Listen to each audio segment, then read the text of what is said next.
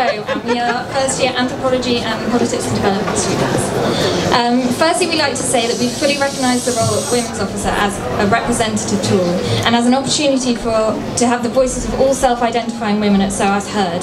Furthermore, we recognise that all self-identifying women have different approaches to feminism and gender issues, and we value these all as equal. So, together and between us, we have so far been members of the SOAS Feminist and Women's Societies, campaigned on sexual violence and conflict and HIV and AIDS with Students Stop AIDS and the Global Youth Coalition on AIDS, attended NUS Women's Campaign Activist Network forums, and participated in wider campaigns such as Reclaim the Night and abortion rights. To summarise our manifesto points, we'd like to maintain, support and develop the existing SOAS Women's Network by working with societies, liberation groups and officers to help facilitate their work and together tackle intersecting issues.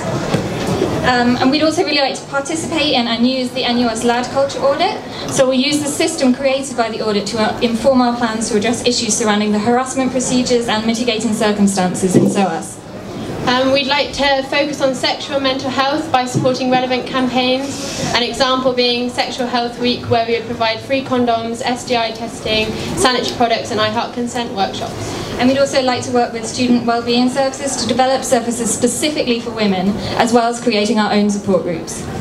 We'd like to continue Good Night Out training for the SU staff and increase other members of staff such as security. And we'd really like to focus on information and support. So as evident from SOAS harassment report, many students are not even aware of what information and support is available to them. So through campaigning, we'd like to make students more aware of this, for example, where they can seek different forms of healthcare. Finally, we'd like to maintain a dialogue between the exec and the student body, and we fully welcome feedback. Our main aim is just to reflect what the women of SOAS want.